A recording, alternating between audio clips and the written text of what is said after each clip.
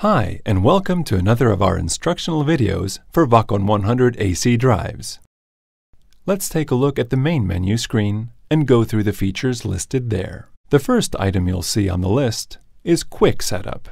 Quick Setup provides a list containing a number of wizards that guide the user through startup, going through the most important settings one by one and asking for the required values for each one. Most of the time, these parameters will be sufficient for the user's requirements, and parameters not included are only required in specialized situations.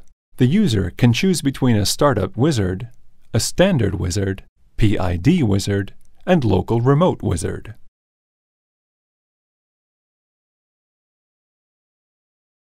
Next down on the main menu list is the Monitor menu.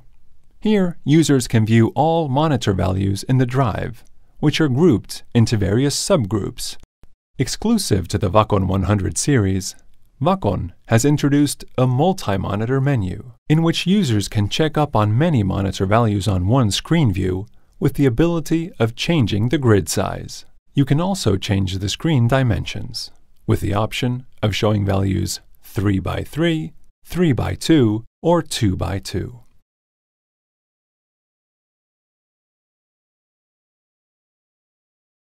Another cool new feature is the ability to show trend curves.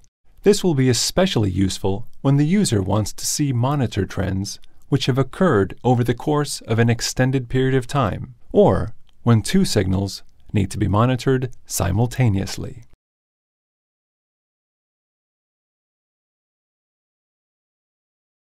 Next on the main menu list are the Parameters menus. These consist of all the available parameters which are used to fine-tune a drive's functionality. Unlike the Quick Setup parameter lists, this gives you the opportunity to change any parameters available to your specific requirements.